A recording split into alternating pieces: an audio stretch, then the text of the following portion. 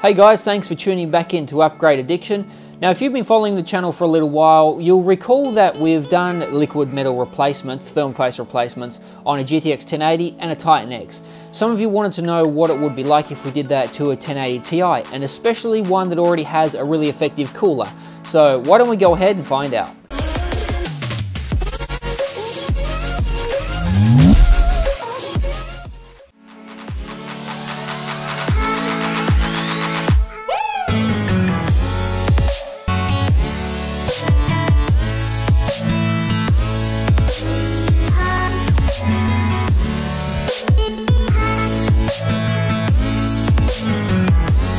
In case it wasn't already clear, the card we're going to be doing the liquid metal replacement on is the EVGA GTX 1080 Ti for the Win 3 edition.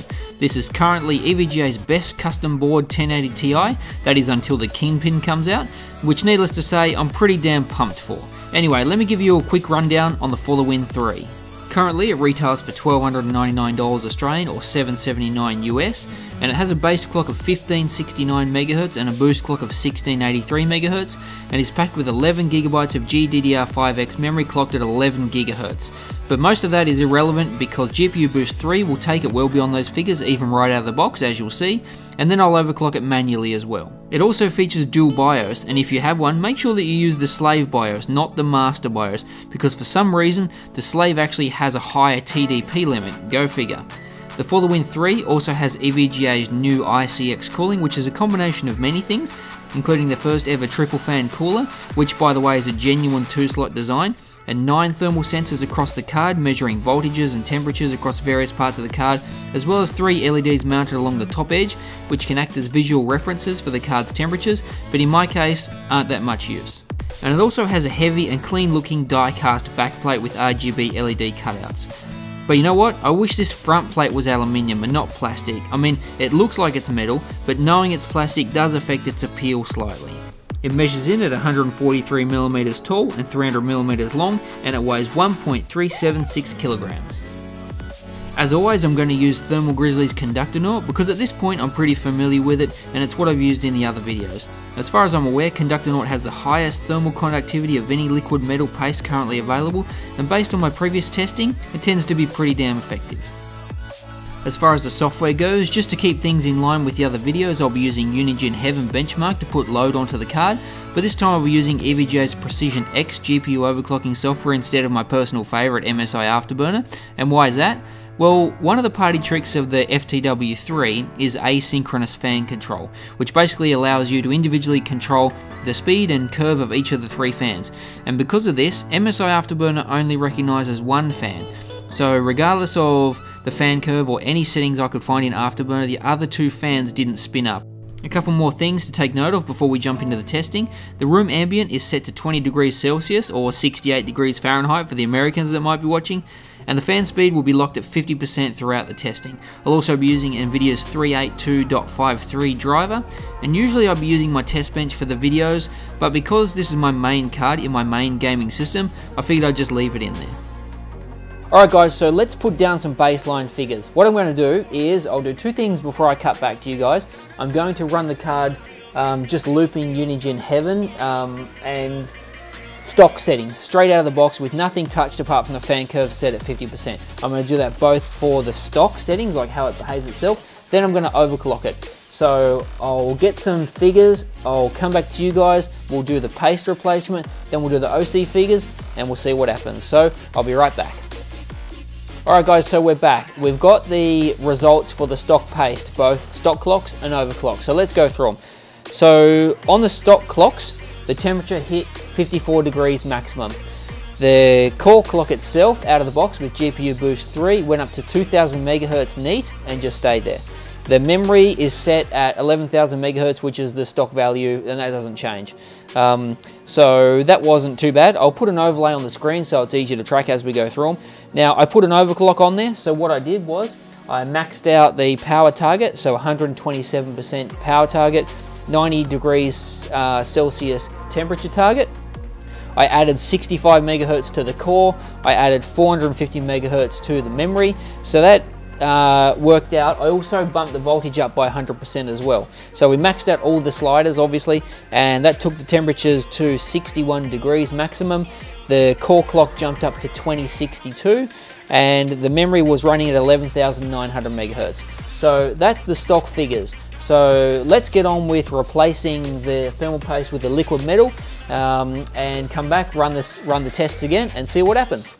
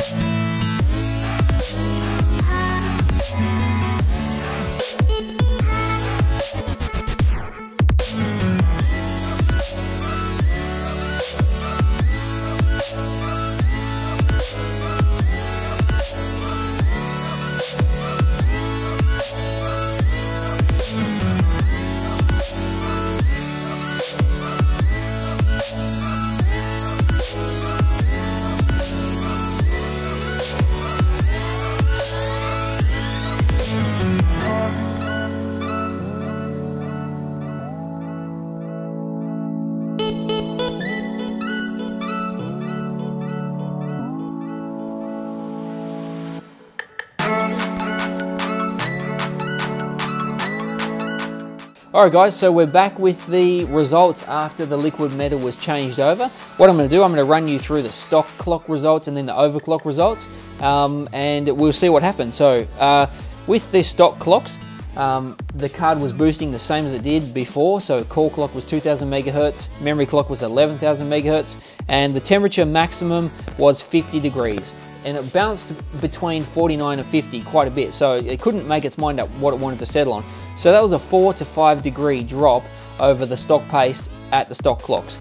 Now, when I overclocked it, just to remind you, the settings were 127% TDP, plus 100% voltage, 90 degree temp limit, plus 65 on the core, and plus 450 on the memory. So that meant a core clock of 2062 megahertz and a memory clock of 11,900 megahertz, and the maximum temperature we hit was 54 degrees. So it was a 7 degree drop over the stock paste at the same overclock. So that's a pretty good damn result.